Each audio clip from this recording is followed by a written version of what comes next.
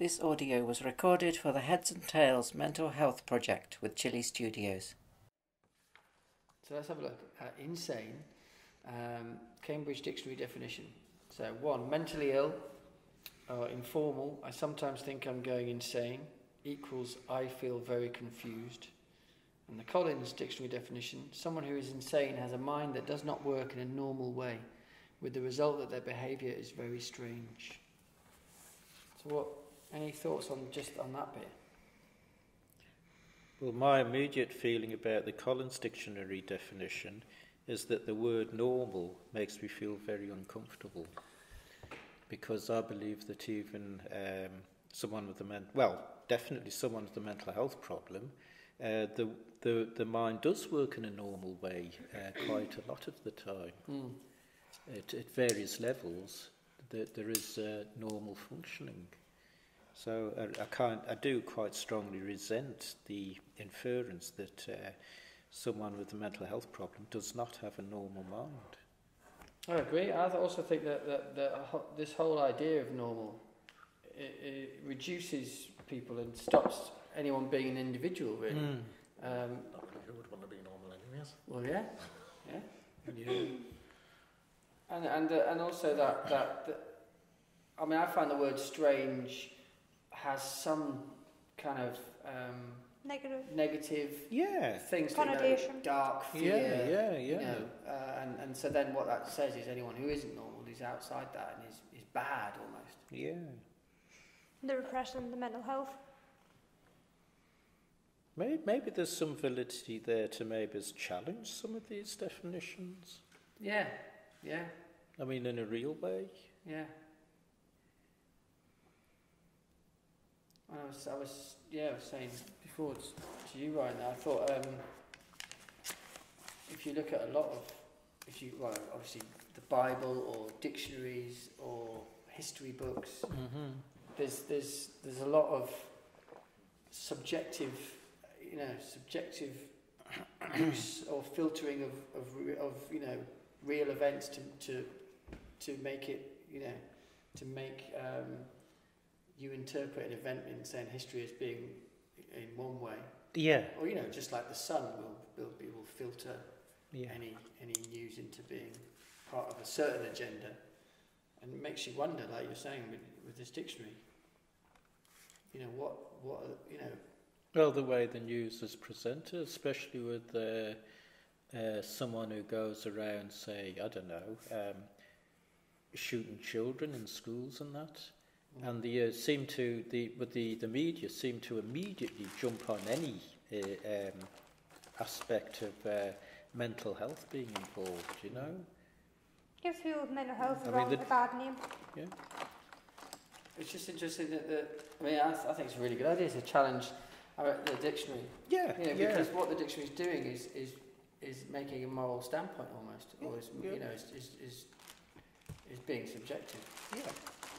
Well, what's the definitions in other dictionaries, like the Oxford Dictionary, or why is this one specifically being chosen? Well, I don't know. It's got the Cambridge and the Collins. I'll look up the Oxford. Yeah.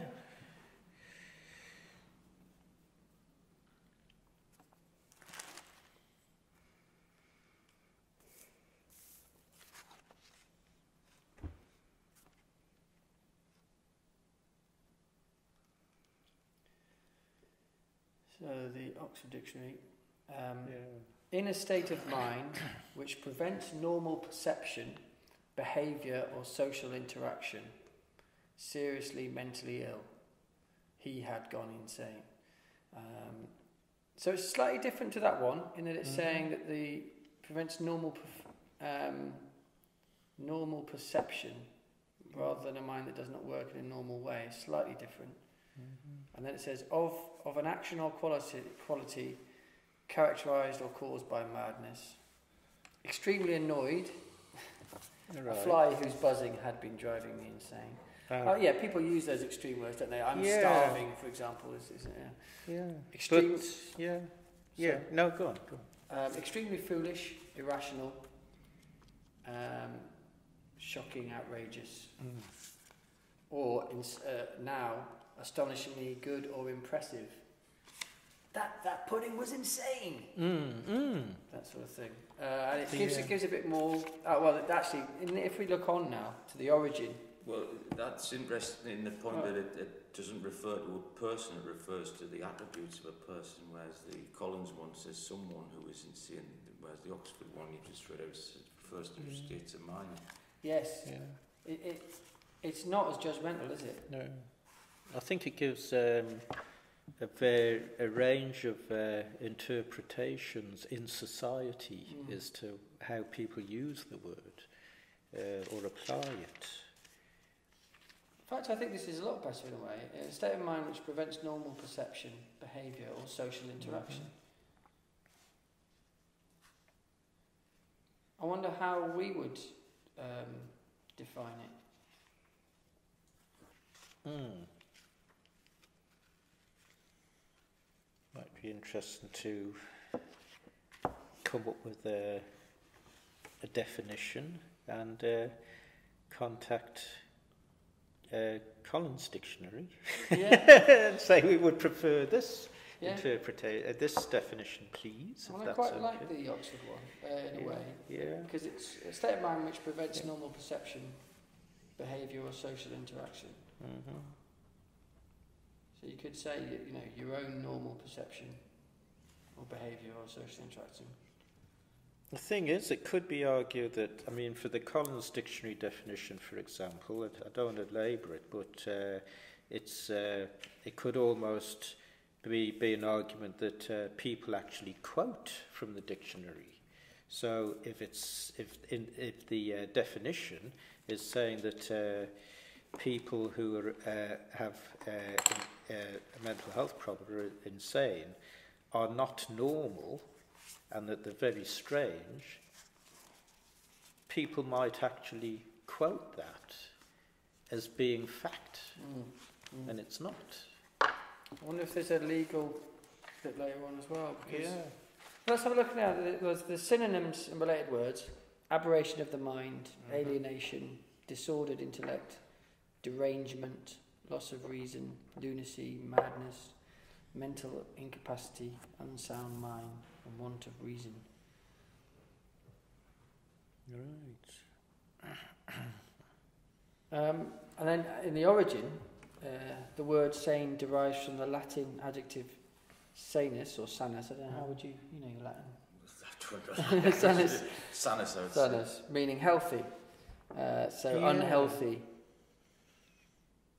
So that's actually, this is an old Latin, but that sounds like a much nicer and more aware term than what we have now, in a way. That it's when we talk about it as being a mental health rather than what about situations that could be classed as insane? Because it doesn't always have to refer to something that's like a mental health problem or something like that. It just seems to automatically jump to that. Yeah. Pretty much anything Donald Trump is involved in, I think, could be classed as that. Donald Trump is bloody insane. Well, it's he didn't even have basic bloody English. How the hell he became a president? Funnily enough, there have been was it psychiatrists or psychologists or maybe who've pointed out not long after Donald Trump got in as president that he does exhibit traits of what's the word? Being a nutter? Yeah, basically. I'm trying to think of the word. But he talk was, I am not insane, I'm just a very intelligent human being. Traits of psychopathy. Right. Yeah. And narcissistic tendencies, definitely narcissistic. Yes. So. Well, if you were banging some, bloody model, you'd have narcissism and all. So looking at this again, insanity can be considered as poor of health of the mind, not necessarily of the brain, but rather refers to defective function of mental processes such as reasoning. Yeah. And then compos mentis. Yeah. Sound of mind. It's Latin, isn't it? Compos mentis. And then in medicine, the term insanity was used in a medical context up to the late 19th century, along with the term madness and lunacy. They were gradually displaced by mental illness, a term which first appeared in the 1847 novel Wuthering Heights. Yeah. Ah. Insanity is no longer considered a medical diagnosis, but is a legal term in the United States, stemming from its original use in common law. The disorders formerly encompassed by the term covered a wide range of mental disorders, now diagnosed as bipolar disorder, organic brain syndromes, schizophrenia, and other psychotic disorders.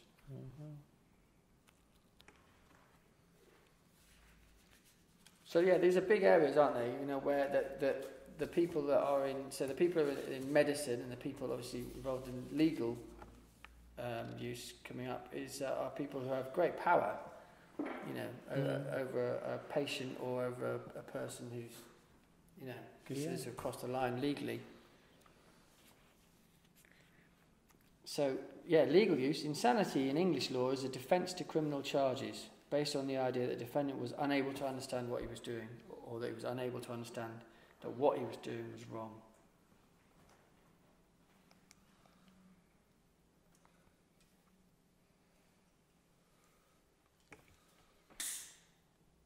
It's interesting that in mental health hospitals the emphasis is on trying to empower the patients, and yet with in varying degrees with constraints. So it's like removing that power to some extent, but trying to empower them at the same time. But generally it's following rules and procedures, and aspects of health and safety are involved, you know. So things like giving them medicine to restrain them, or actually physically restrain them as well. Yeah, I mean, physical restraint can be involved. I think I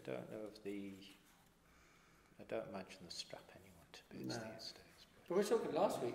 Someone was saying that people are still using. Was it you said that, right? They're using electric shock. ECT, yeah. I was shocked to hear that. Shocked, yeah. Sorry.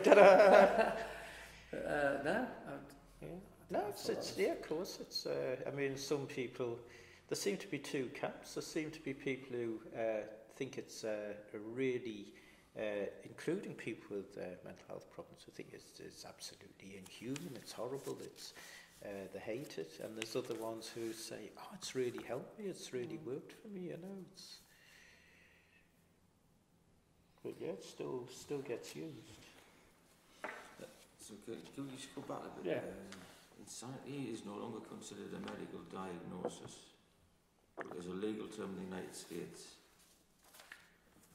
stemming from the original use in common law. So, is this common law in the United States you're talking about? I didn't know they had common law in the United States. I don't know.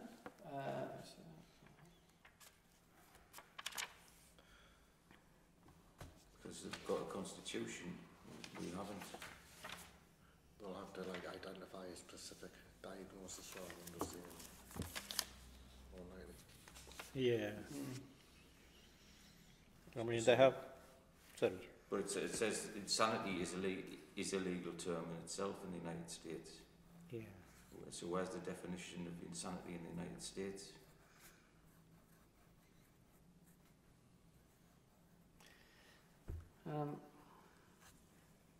So I think it can be quite a complex thing in legal terms.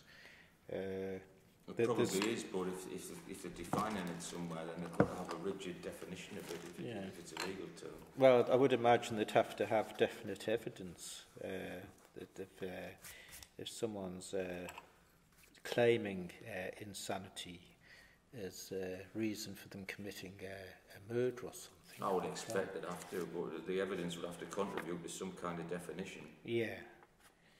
Well, yeah, definitely. There's people who plead insanity and they're not insane, like well, just yeah, to get out of a crime. this is absolutely right. I've seen a few programs on, what's it? I'm trying to remember the names of the channels now. reality and things like that, channels like that. And there's been a history of people trying to claim that they had a mental health problem and didn't know what they were doing, and they actually did know what they were doing. So I think it's just saying that it's a bit like the one in English law. The United States legal tradition is that if a person is unaware of what they're doing or what they're doing is morally wrong, that person should not be held legally responsible for their behaviour.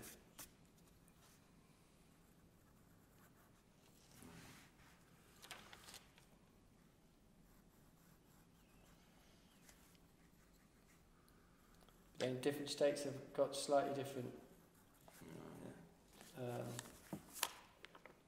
It could be argued, that in the realm of nature overall, that the human mind is not normal anyway.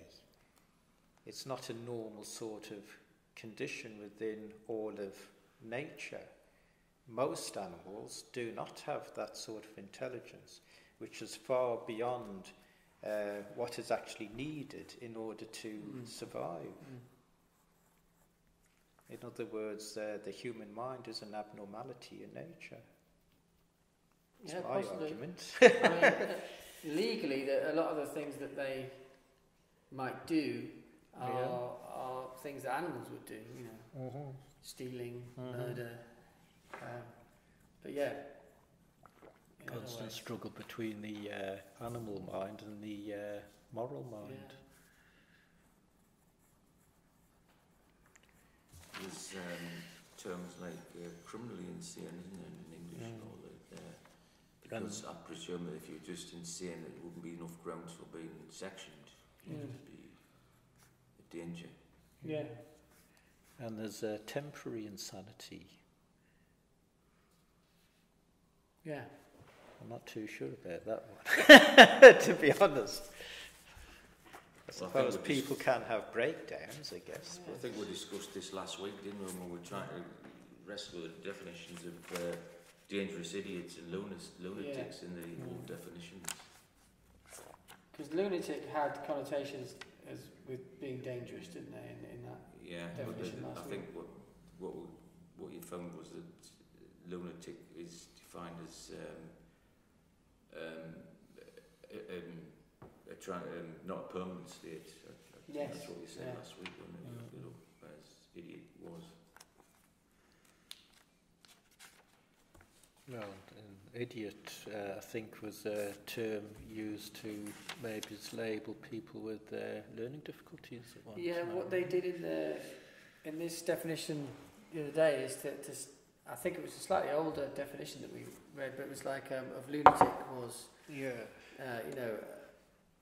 is someone who, unlike an imbecile, they wrote or something like that, is someone that had their wits and then lost them. Yeah. Rather than someone who never had their wits. This is their kind of the way they put it, which is not nice. Yeah. But should we write about it? Should we write? I shall need a pen. You should need a pen. Yes. Got a pen here. Thank you. Please. Thank you. Oh, this chair's a bit damaged as well. It is? Yeah. I think we might... Oh, just nicked my finger. I think I might accidentally just nicked my finger. Yes, I think might have to have a look around, look at some of the chairs and see if they're safe for use. Well, let's just have a very broad title. We could probably write something and then make our own title afterwards. Well, give me a bigger piece of paper and I'll make it really broad. Mr. I've brought my own title. Is it related to this? But it's called The Spaces Between the Sky. So it kind of is. Okay. It is related to it, I'm just not telling you what's about. No, that's fine. No, it's just good to work as a group. Sorry. Why not put your title, but maybe it's the I'll title doctor it then, that's fine. I'll just get it. I'll doctor it. Yeah. So I mean, I don't think we should necessarily have to use the title insane anyway. No, this is true. I think it's. Let's write our own thing. Can I use that or not? Or yeah. Right. Let's write our own thing. That's what I do. I just try to incorporate it into it. Yeah. Yeah. Exactly. Yeah. Sometimes a title. I think this thing about poems having to have titles. Do they have to have titles? No, they don't. No, do they? No. It's because Well, it depends, we're talking about being normal here. Yeah. See, I mean, I found myself, I've written a little poem or something, and I thought, what can I have as a title for it? It's like, well, and then it occurs to me now, it's like, well, why have a title? Yeah, and sometimes you don't know really what the poem or whatever you've written is about until the end. Yeah. But then in other ways, it's horses for courses, because some people, if they get a title, that's them, they're off. But putting a title actually defines the poem, whereas the people who read it should maybe define it themselves in their own way, rather than having it already predefined. I think we should write something and then try coming up with a few different titles for it. So you don't want me to write this, or? Yeah, just carry on. Yeah, carry on, yeah. Carry on. Carry on. So what is the title? Insane.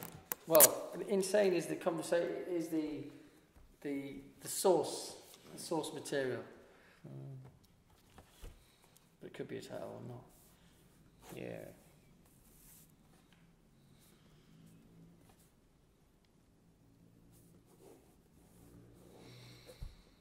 Just put notes. I need a between synonym, but I don't know what.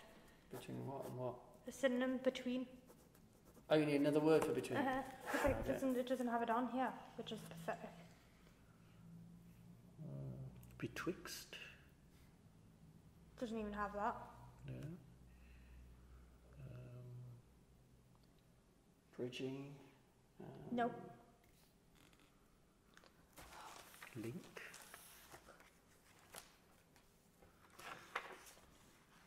Maybe it's not necessarily though.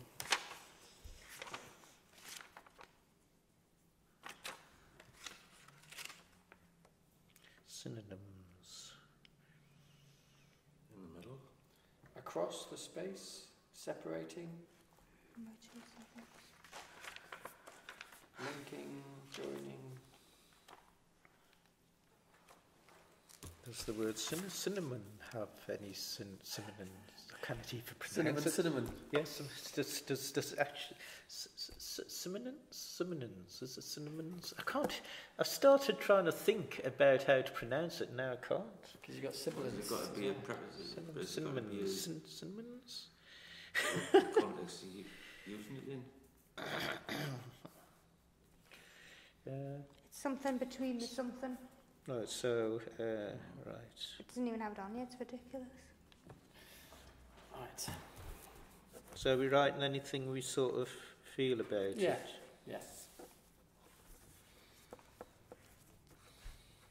It doesn't have to be a poem, it's anything. Open, very open.